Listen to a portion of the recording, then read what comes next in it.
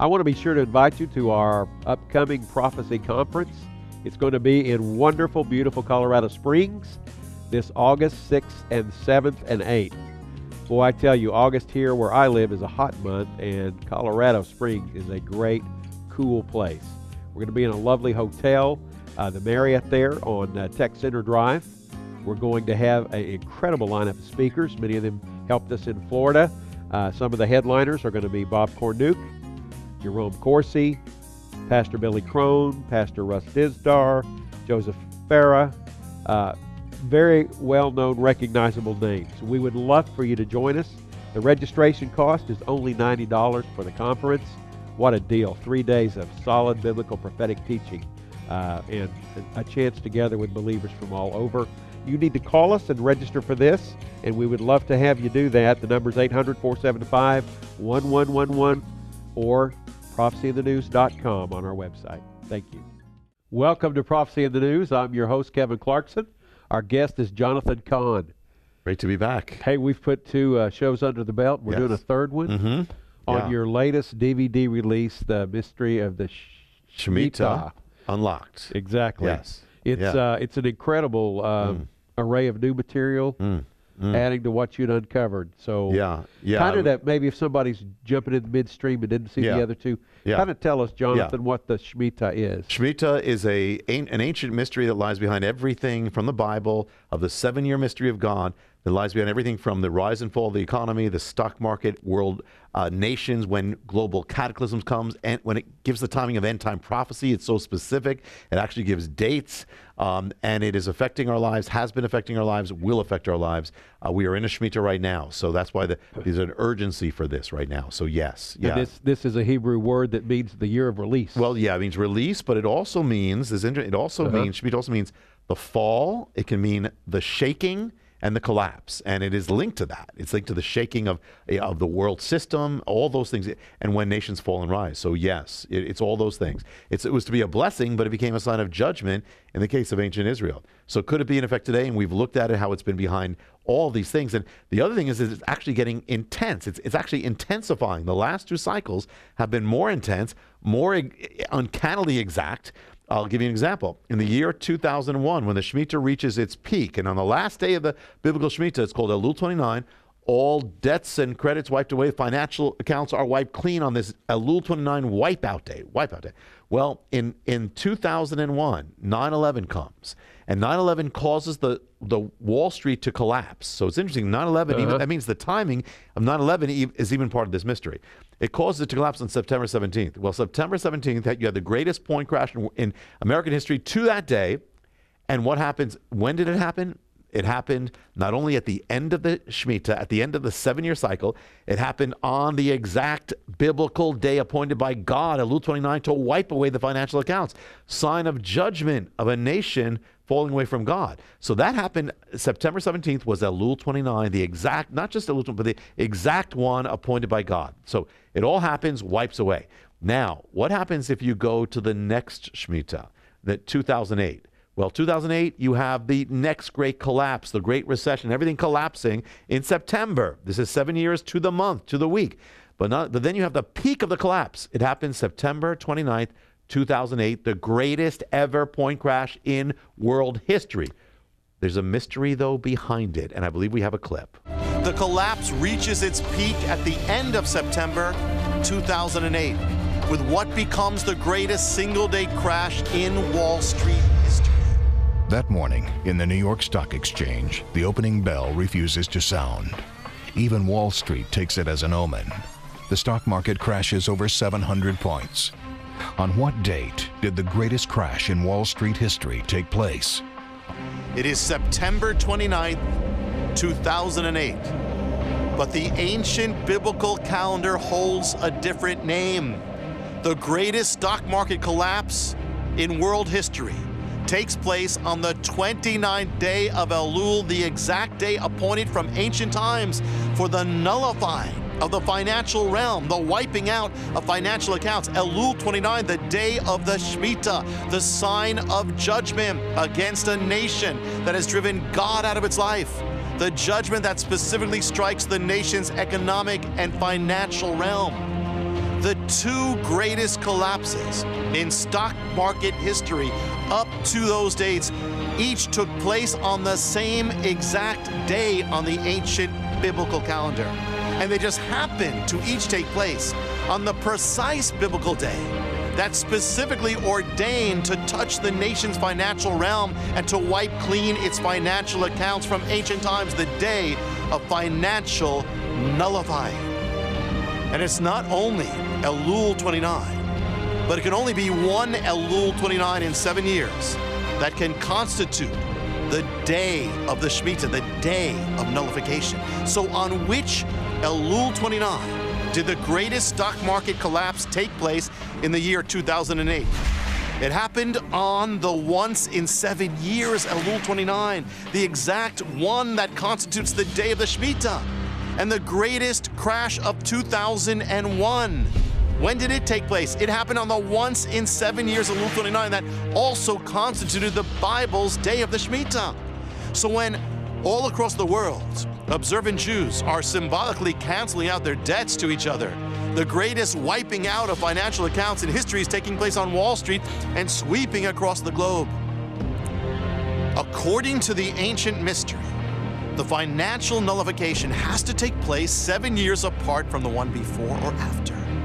So the two greatest financial nullifications in Wall Street history up to their dates take place 7 years apart. Not only on Elul 29, but 7 years apart. 7 exact biblical years apart, down to the exact season, the exact month, the exact date, the exact hour, the exact minute, the exact second, the exact closing bell. No human hand in the world could have orchestrated such a thing. It required the working together of every financial transaction and interaction in the world. It even required that 9/11 had to have happened exactly when it did, as it was 9/11 that caused Wall Street to collapse in 2001 on the exact ancient appointed day. Okay, well, that was fascinating, Jonathan. And I remember when that happened in 2008, and Yes.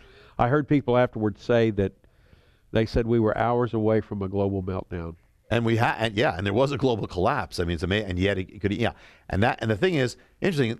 In the mystery of the Shemitah, the key number is 7, the 7th year. So that Elul 29 is the end, is the crowning of the 7th year. Could there be fingerprints of this mystery on that, the number 7?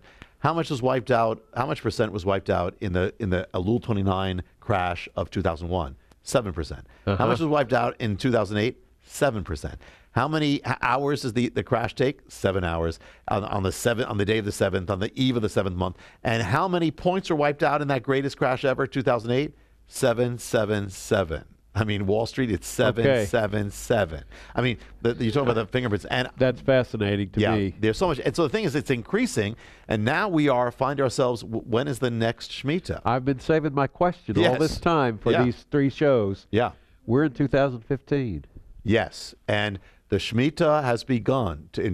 Began at the end of 2014, end of September, and now goes to September 2015. Now, first thing, because we're going to talk about where we are, where we're going. I give this my caution, kind of famous caution. God doesn't have to do anything. You can't put God in a box. He doesn't have to do it the same way. He doesn't have to do anything. However, at the same time, I'd be cautious. I would be ready. I'd be aware. Now, I believe a great shaking is coming to America and the world. Does it have to happen at the parameter of the Shemitah or the climax? No, it doesn't. But I believe it's coming anyway. But I believe we need to be aware, because if you look at the last 2, not that, if you look at the last 7 cycles, there's been a crash every time there's been a Shemitah. But now the last 2 have been exact on the date. So the pattern of the Shemitah is that the dramatic crashing, if it's going to happen in that cycle, doesn't generally happen at the beginning. It generally happens at the end, which makes sense generally. So, we had this, but in the last Shemitah we had, there were actually foreshadows of the end at the beginning. When the Shemitah started in 2007, there was the first bank collapse on that day. Now, at the end of that Shemitah comes all the collapses, financial system. But could there have been foreshadows at the beginning of this one of what could happen at the end? Well, I'm just submitting. It doesn't have to, but here's what happened. At the beginning of this Shemitah, when that week hits, Wall Street starts reeling violently. It starts going crazy, destabilized for 1 month. I don't know if you followed Wall Street. What started at the time of the Shemitah. There was one of the signs of the judgment can happen in this way is shaking, literally an earthquake. An earthquake strikes America over 6 on the Richter scale. At that time, when does it happen? September 25th, on the opening day of the Shemitah. Also, one of the signs that can be of judgment is plague or pestilence. Well, we had that whole thing with Ebola. It manifests in America. When does it manifest? On September 25th, the opening day of the Shemitah. You have Wall Street collapsing, you have an earthquake, and you have that on the same day. We also have, won't go into it now because unless we have time, but you have this ancient biblical sign involving the 7th cow, which happens on the same day. We won't go into it now. But all these things start. Now also, the Shemitah means the fall, can mean the fall. Well, I've warned this for a long time, and probably when I was with you before, I warned that if America does not come back to God, the American age as we know it will collapse. The Shemitah means collapse. Well, here's what happens. In the first week of the Shemitah, America has been the #1 nuclear power on Earth. In the first week of the Shemitah, it ends. Russia becomes the #1 superpower. It falls from the #1. In the second week of the Shemitah, something happens. We spoke about the American age. It began in 1871 when America supplants the British Empire, becomes the strongest economic power on Earth. After that, it becomes the financial center. After that, it becomes the world military power, the superpower, all those things. But the American age that began in 1871, in the second week of the Shemitah ends it. It comes to an end. It comes to an end. America is no longer, has fallen from being the #1 economic power on Earth. That crown has passed to China. Happened the second week of the Shemitah. Now, if nothing else happened, that alone is gigantic, and that's going to continue. Economic, military. Yeah, gigantic. Surpassed. All in the first 2 weeks. But then there's also a moral part of this, because there's another type of fall. Actually, 1973 was the year of the Shemitah. That year was when America made a fateful decision to legalize the killing of its unborn children, a sin which led to the destruction of ancient Israel. Well, here the Shemitah of this present Shemitah, here's what happened. In the first weeks of the Shemitah, the Supreme Court makes a decision not to hear the cases defending marriage throughout America. What happens is, because of that one decision, the number of states that had ended the biblical definition of marriage goes from 17, minority, big minority, I mean small minority, goes from 17 to 37. It sweeps the nation. This transformation, there's never been anything like it. Sweeps the nation within just a few weeks, starting with a few weeks of the Shemitah, and then as the Shemitah goes, they talk about fall. Now, we are at a point where the Supreme Court is going to hear, and a case is coming that will decide the future of marriage as we know it. And this is where we're going. America, here, putting it all together, America is rapidly falling from God, rapidly. Our apostasy is deepening every day in speed and acceleration. Talk about a fall. And this year has been the key year now with all these things, the year of the Shemitah. And then we're going to have this decision coming up, which if it strikes down marriage as we know it, this is one of the greatest falls ever in our history, if not. And there's much ramifications here. But all these things are converging. America, one of the saving graces is that we still supported Israel. This year has been the greatest deterioration in the history of America and Israel of our relations, where the American government, the White House, the administration has been attacking Benjamin Netanyahu as if more than an enemy, and has said we are going to reassess our relationship with Israel. That's gigantic. That we've threatened that we may abandon Israel at the United Nations when a vote comes up for a Palestinian state. That is gigantic, because the Abrahamic covenant says that whatever you do to Israel will be done to you. So the thing is that so we have so much. The harbingers are continuing. I know the harbingers are still manifesting. Everything's happening at the same time. That tower is just being completed. That tower at Ground Zero. I'll just say this: I was called to go to Washington. This is just recently, on the day that the Supreme Court heard the case, April 28th, heard the case about marriage.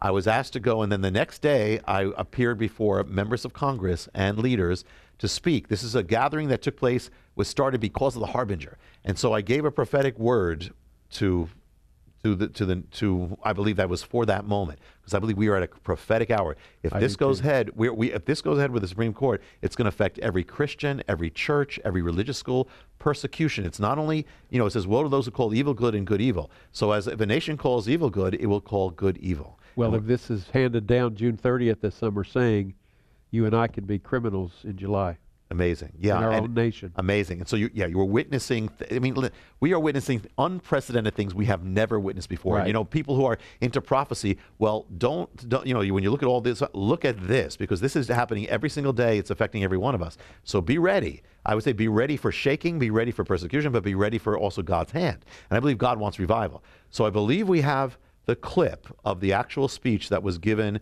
in the halls of Congress on Capitol Hill the day after the Supreme Court heard this, and just about the anniversary of when George Washington, on the first day of America as a nation, gave a warning: what happens if America ever departs from the ways of God? Let's hear it. It is April 29th, 2015. 226 years ago this day, George Washington readied himself for the first ever presidential inauguration to take place the following day, the day that America as we know it came into existence, with the president's hand resting on the Word of God. That day would conclude with America's first government gathering in prayer to dedicate the nation's future to God. A century and a half earlier, another seminal event took place on the same day. On April 29, 1607, the voyagers on the Susan Constant, the Discovery, and the Godspeed gathered together in prayer at Cape Henry to set a wooden cross in the sands of Virginia Beach and to dedicate the new civilization to the will and the purposes of God. America's biblical foundation would be affirmed and reaffirmed over and over again by its forefathers, from the Pilgrims of the Mayflower to the Puritans of Massachusetts Bay to the leaders of the first American colonies, who declared publicly and in writing that the new Commonwealth had come into existence solely for the glory and purposes of God. No historian can rewrite that. No president can expunge that. And if 1,000 angels swore in 1,000 Bibles that this was not the case, it would in no way alter the fact that this American civilization was conceived, established, dedicated, and founded on a biblical cornerstone. America was brought into existence for the will and the purpose of God. On this night, over 200 years ago, George Washington held in his hand the first ever presidential address. In that address was a prophetic warning. It was this: the propitious smiles of heaven can never be expected on a nation that disregards the eternal rules of order and right which heaven itself hath ordained. In other words, if America should ever turn away from God and his ways, if it should ever disregard his eternal rules of order and right, then his blessings, the smiles of heaven, would be removed from the land. It was an ancient warning. It had been given in Hebrew words by the prophets to the kingdom of Israel. But Israel turned away from God and disregarded his eternal rules of order and right. They drove God out of their government, out of their public squares, out of their culture, out of the lives of their children. They worshipped idols and served other gods. They celebrated immorality and they persecuted righteousness. They lifted up their children on the altars of foreign gods. And the blessings of God were removed from the land and replaced with judgment. It is 2,500 years later, and America has made the same mistake. We too have turned away from God. We too have driven him out of the government, out of our public square, out of our culture, out of the lives of our children. We too have profaned the sacred and sanctified the profane. And we too have killed our most innocent, over 55 million of our unborn children, and our collective hands are covered with blood. What we were warned never to do, we now have done. And now we gather in the city named after the one who gave us the prophetic warning.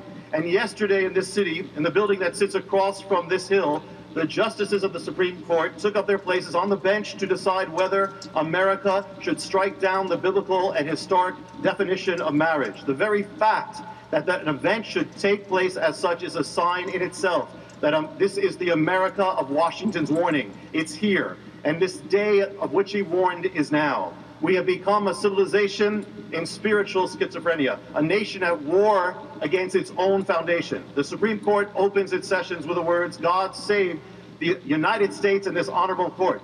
But if this honorable court should overrule the word of God and strike down the eternal rules of order and right that heaven itself hath ordained, how then will God save it? Supreme Court justices, can you judge the ways of God? Can you, with man-made verdicts, overrule the eternal laws of God? There is another court and there is another judge, and before him all men and all judges will give account. If a nation's high court should pass judgment on the Almighty, should you then be surprised that the Almighty should pass judgment on the court and that nation? In the book of Jeremiah, it's written, "Has a nation ever exchanged its gods? Yet my people have exchanged their glory for that which cannot help them." Let us not pretend as to what we are now doing. We are doing that which Israel did on the altars of Baal. We are exchanging our God for idols, our light for darkness, and our glory for that which cannot save us. Are we ready to risk that which comes on the other side of that exchange? The day when the blessings of heaven are removed from the land. We began with a word from the president of our First Nations, the day that he began as president. I now speak a word to the president of our nation's most recent days. Each time I've spoken here, I've asked a question. I'll now answer it. Mr. President, with all respect that is due, what happens if one assumes the presidency by placing his left hand on the word of God, and then with his right hand enacts laws that war against the very same word of God on which he laid his hand? Such an act invokes the judgment of the Almighty. To swear an oath on the word of God on which it's written, defend the weak and do not murder, and then to not defend the weak, to not protect the unborn, but instead to advance their murder, is to invoke the judgment of the Almighty. To swear an oath on the word of God in which it's written, do not cause your brother to stumble, and then to seek to force those who uphold the word of God to transgress the word of God by partaking in the killing of the unborn and the celebration of sin, is to invoke the judgment of the Almighty. And to swear an oath on the word of God in which it's written, righteousness exalts a nation, but sin is a reproach to any people, and then to take part in the leading of a nation away from the eternal rules of order and right that heaven itself hath ordained, and against the very word of God on which you laid your hand, is to invoke the judgment of the Almighty. When the leaders of ancient Israel turned away from God, when they abolished his precepts and broke his covenant, they did so in the shadow of Moses, whose voice cried out to them in warning. Mr. President, when you address the nation from this house, look up above the senators and the representatives, above the Supreme Court justices, and above the invited guest, and you'll see a face, the only full visage in that wall. Looking back at you, it is the face of Moses. And if that face could speak, it would say this: no man can overrule the laws of God, no order can annul the order of God, and no judgment of man can stand against the judgments of God. Invoke not his judgment, but choose life. Lead in the way of repentance. Invoke the grace of God that he might have mercy on this land. We've come to a most critical moment. As Elijah stood on top of Mount Carmel and cried out to Israel in his hour of decision in between two altars and two gods, his voice now cries out to America and says, choose you this day whom you will serve. 70 years ago, the chaplain of the United States Senate cried out with the same voice and said to this nation, if the Lord be God, then follow him. But if Baal, then follow him and go to hell. Tonight, America stands at the crossroads. And as Elijah came to the summit of Mount Carmel to make a declaration, we've come this night to Capitol Hill to declare that our God is not Baal, our God is not Moloch, our God is not government, our God is not money, our God is not power, not pleasure, our God is not political correctness or any other man-made thing. We've come to this hill to declare that there is only one God, and he is the God of Abraham, Isaac, and Jacob. He's the God of Israel and of all nations. He alone is the rock upon which this nation has come into existence. And from this high place, we make this declaration: we will not bow down our knees to Baal. We will not bow down our knees to political correctness. We will not bow down our knees to a morality that is as shifting as sand in the wind. We will not bow down our knees to the laws and precepts of rebellion or the sacred cows of moral apostasy. We will not bow down our knees to the idols of man. We will not bow down to Baal. We will bow down our knees only to the Lord our God, come what may, and we will have no other gods before him. For some trust in chariots, some trust in princes, some trust in Supreme Courts, some trust in White Houses, some trust in governments, some trust in Wall Street, some trust in powers, and some trust in idols. But we will trust in the name of the Lord our God, in the name above all names, above all kings, above all powers. We will trust in the only name given by which we can be saved. We will trust in the name of Yeshua HaMashiach, Jesus the Messiah, the King of all kings, the Lord of all lords, the Judge of all judges, the light of the world, the glory of Israel, the foundation stone upon which this nation came into existence, and the only answer, the only chance, and the only hope that America has, that it might once again shine with the light of the fire of the presence of the glory of the living God and not go to hell. So help us God. Thank you. Very powerful words, Jonathan. Very powerful. I sensed the Lord was upon you. Well, in my weakness, I was physically weak, and but I knew that, God will give us open doors. The gospel's not going to stop, and God's going to, for those, if we will be bold and we will not compromise the truth, God will anoint. The eyes of the Lord are looking through the whole earth, looking for the one whose heart is His. He will lift us up. So I encourage everyone here not to be timid, be bold for God, and this is the hour.